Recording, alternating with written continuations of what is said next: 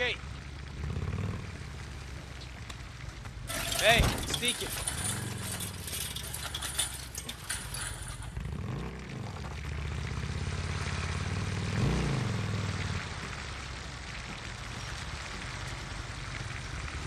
You here to buy something?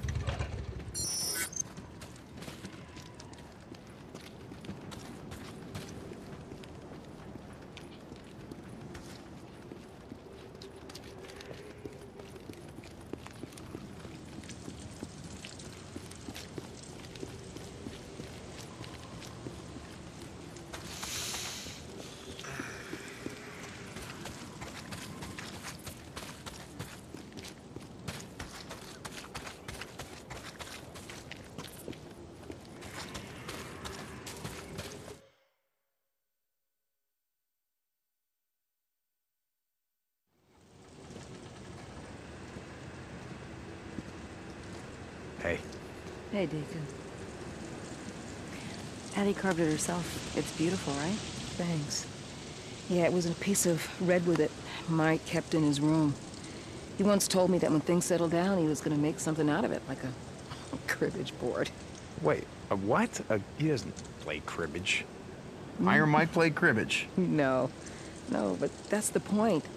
That there'd come a day when something like that mattered again. No? Oh, what did it say? Don't look at me, I just carved it. It's an old Hindu proverb. My mother taught it to me. It reads, "Rivers do not drink their own water. Trees do not eat their own fruit. And clouds do not swallow their own rain. What great ones have is always for the benefit of others." What do you think? Well, coming from you, I think that would have meant a lot to him. Yeah. Yeah, I think if Mike were here, he would probably say something like, "What the hell does that even mean?" Huh? Come on. Yeah, no, you're right. He would have said, "What the hell does that mean?" Followed by, "What the hell are you doing standing around here? The world ain't gonna save itself, God damn it. Get to work." You're right again. Come on, guys, let's get to work. Oh, did I ever tell you about the time that Iron Mike saw Addie and I for the first time at the lodge in front of the fireplace? Oh, this is funny.